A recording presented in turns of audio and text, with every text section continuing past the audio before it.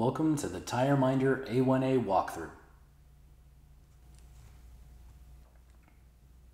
In this walkthrough, we're going to go through all the necessary steps to set up your new tire pressure monitoring system.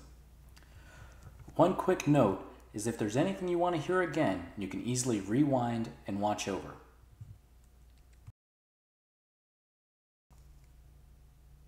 So before setting up the A1A, there's going to be some pre-set up items you're going to need to do. Number 1, charge the A1A for a full 8 hours. Number 2, install the booster.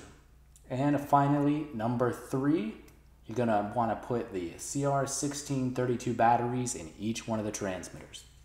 So with the pre-setup out of the way, let's go ahead and learn to maneuver in monitoring mode. If you press the right button, it'll go from PSI to Fahrenheit, to the next tire after that, from PSI to Fahrenheit, and then over to the next tire. You can go through all 22 tire positions using this, or the left button will go the opposite way.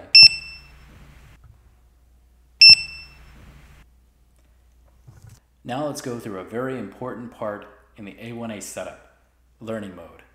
Learning mode is going to be where you learn a transmitter to a tire position. To get into learning mode, press and hold the left and right buttons for a full 5 seconds. After 5 seconds, you will hear a beep. Notice the L in the center of the screen to signify learning mode, and the red light on top to show there's no transmitter learned to the current position. If you press the right button, it will take you to the right, and the left button will take you to the left. So let's go ahead and learn our first tire. Go ahead and put the transmitter on the top left tire position. Once the transmitter is on, you will get a green light on top and hear a beep. And then add the second tire. Hey, notice that the PSI shows. And the third tire, and finally the fourth tire position. Okay, let's exit learning mode by pressing and holding the left and right buttons and hold those down for 5 seconds until you hear a beep. Once you exit learning mode, you may have a red light on top. Do not worry, that is perfectly normal. All we're going to have to do is set the baseline pressures. So you're going to want to press and hold the center button and hold that down for 5 seconds. After 5 seconds, you'll hear a beep. So now that you're in pressure setting mode, notice the P. You can use the down button to move the PSI down. The PSI is going to be defaulted at 116 PSI.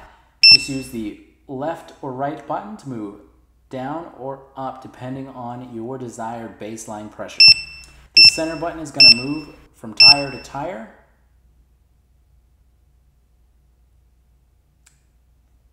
Okay, move to the next one, and now keep in mind, if you go too far, you can use the opposite button to move to where you need to be. So once you've cycled through all of your tire positions, after hitting the center button, you'll see PSI flashing. Right here is where you can change the units of pressure. So if you hit the right button, that'll take you to kilogram force per square centimeter. And then if you hit the right button again, that'll take you to kilopascals.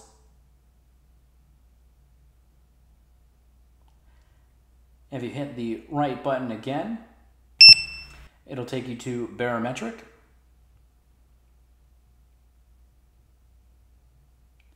And then one more press will take you back to PSI.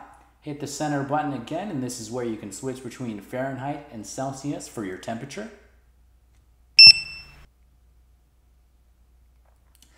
And then another press of the center button will take you back to the first tire position. So let's get out of pressure setting mode by pressing and holding the center button for 5 seconds. After 5 seconds, you will hear a beep. Okay, you may still see the red light on top. Don't worry, after 5 seconds that will go away. And that concludes the setup of the A1A.